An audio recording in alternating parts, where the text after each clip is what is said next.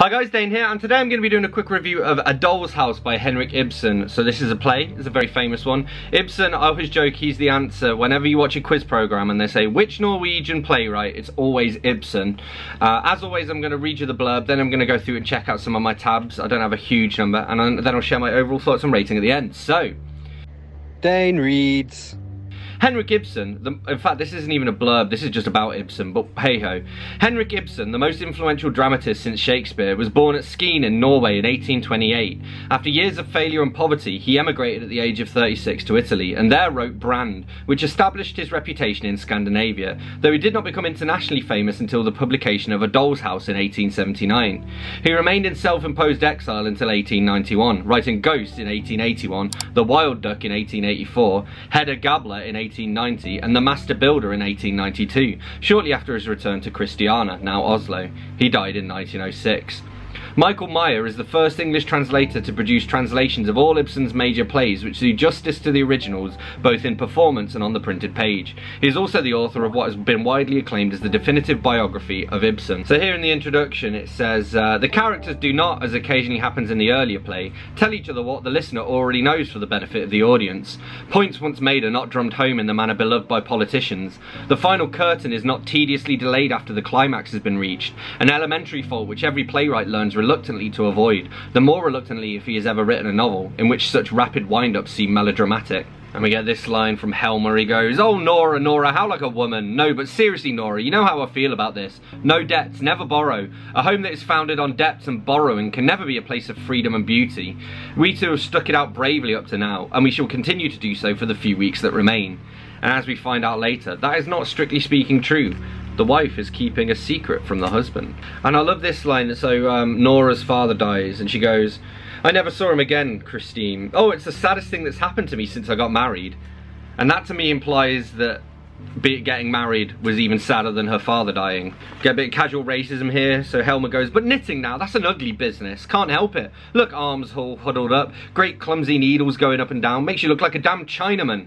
And Ranky says, "Why shouldn't one make the most of this world as much as one can and for as long as one can? The wine was excellent, especially the champagne. You notice that too? It's almost incredible how much I managed to get down." And then Nora goes, "Torvald drank a lot of champagne too this evening." "Oh? Yes, it always makes him merry afterwards."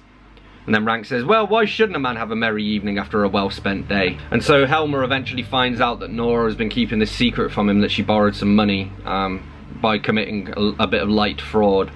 And he goes off on this soliloquy. He basically says, "We can't be together anymore," and then the evidence of it is destroyed, and he basically changes his mind going, "Okay, we're saved, we can be together." And he goes, "You have loved me as a wife should love a husband. It was simply that in your inexperience you chose the wrong means. But do you think I love you any the less because you don't know how to act on your own initiative? No, no. Just lean on me. I shall counsel you. I shall guide you. I would not be a true man if your feminine helplessness did not make you doubly attractive in my eyes. You mustn't mind the harsh words I said to you in those first dreadful moments when my whole world seemed to be tumbling about my ears.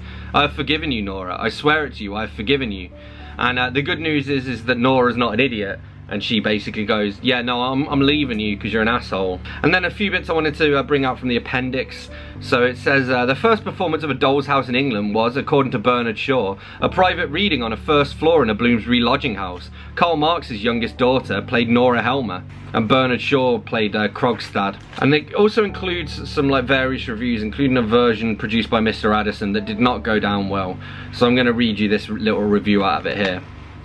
"It has been proved of old that amateurs rush in where artists fear to tread, but never was there a more audacious case in point than the late performance of A. Duckenheim at the School of Dramatic Art.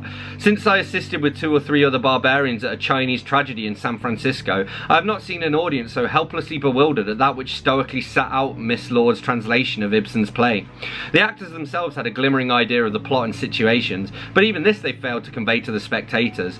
As for the characterization, the tendency, the satire, had the play been in Chinese, they could have not been more completely lost upon performers and spectators alike. The whole affair reminded me of the memorable performance of the 1603 quarto of Hamlet at St. George's Hall, with the stage arranged after the Elizabethan manner. Imagine the conception of Shakespeare which a spectator who had never heard of him would have received from this performance of Hamlet. As far or further from the truth is the conception of Henrik Ibsen conveyed by the scribbler's travesty to the minds of those who witnessed it." And he just sort of goes on and on and on.